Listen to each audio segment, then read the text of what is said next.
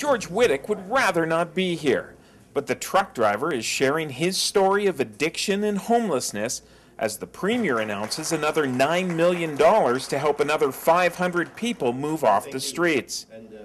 This investment is a renewal of our resolve to help people break free from the cycle of poverty and chronic homelessness.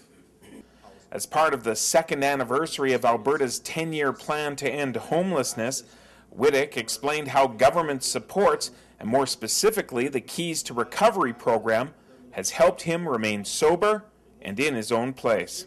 Yeah, in 2007 I ended up homeless due to alcohol, basically. I was on the streets for 3 years, I believe it was, and 2010 I decided to clean myself up and go to rehab, and I did my 90-day program, and after the 90 days, program's over, back on the streets again.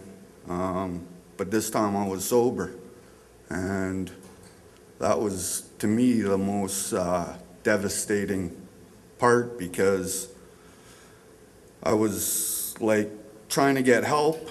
So I get help recovering from alcohol and back in the same place where I started. And thank God I was introduced to Keys to Recovery, and they got me situated. And from there, it's just been one goal after another. And I've been doing all my goals. I finally got my license back. I lost my license due to alcoholism.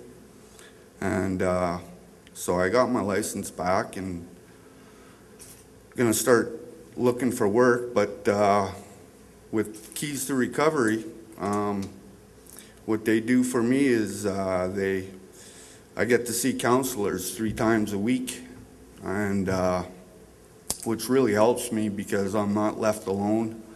I need that support to continue my sobriety, and now I have my own place. I have furniture. I have my own TV. And I actually have a phone number now. So if I do drop off resumes and stuff, you know, they're not calling the shelter. And I mean, for an employer to call a shelter, they're not going to hire me. And I'm just forever grateful to Keys. And that's why I'm here today, to pay it forward, sort of thing. And I really don't like to be up here speaking. I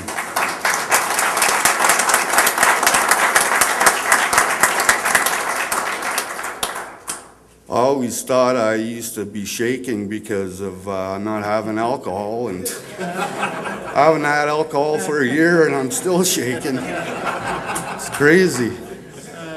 But I brought my flame stuff here to kind of keep me strong, you know. And yeah, I want to thank you guys for giving me this chance. All I needed was a chance, and you guys, thank you. Yeah.